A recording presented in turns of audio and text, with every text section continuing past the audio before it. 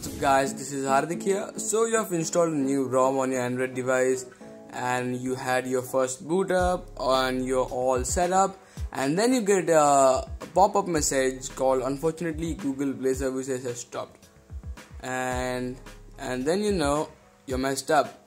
So today I'll be showing you how to get rid of that unfortunately Google Play services has stopped message on your Android device. Basically what you have to do is just hop into your settings real quick. This is my Galaxy Grand, it's running Android 4.4.4 KitKat, and I've had this issue on this device as well. So I'll be showing you how to get rid of that message completely. This will also work with the unfortunately Hangouts has stopped or unfortunately YouTube has stopped and stuff like that. So it will work for that issues as well. So basically what you have to do is go into your settings, as I said, go into your apps, then swipe down until you see Google Play services. So once you do Google Play services, what you have to do is just do one thing, clear the cache over here. Once the cache is clear, just go back and then go into your all apps, swipe down to G again and hit on the Google Play Store.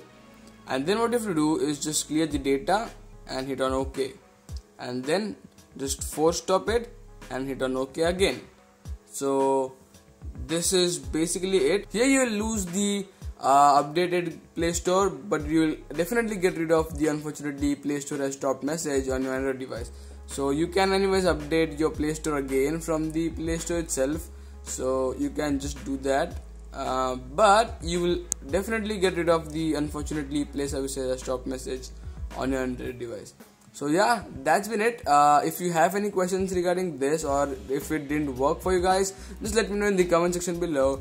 And yeah, that's pretty much it. Thank you for watching this video. If you like this video, give it a big thumbs up and do subscribe to my channel if you're not already subscribed, and I'll see you guys in the next one.